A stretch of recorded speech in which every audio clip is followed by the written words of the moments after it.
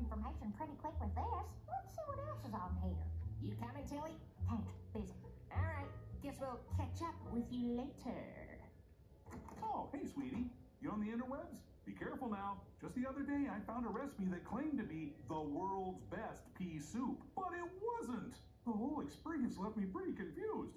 My point is, you can't always trust strangers on the internet. Some people purposely put misinformation on there. Tilly! Hey, Tilly! You find the truth or what?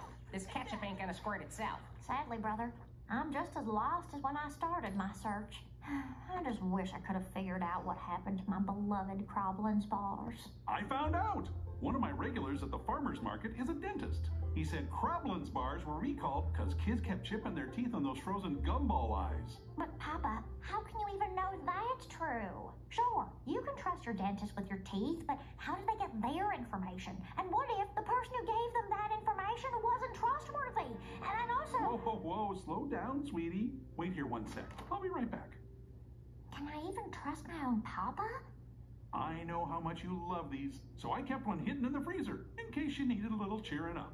Oop! Ice cream and frozen gumballs are a dangerous combination.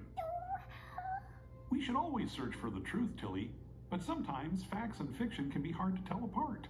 And I admit I don't have all the answers either, but what I do know is that I will always have your best interest at heart. And that's the truth. I believe that, Papa. Thank you. Ooh, gumballs! Cricket, no!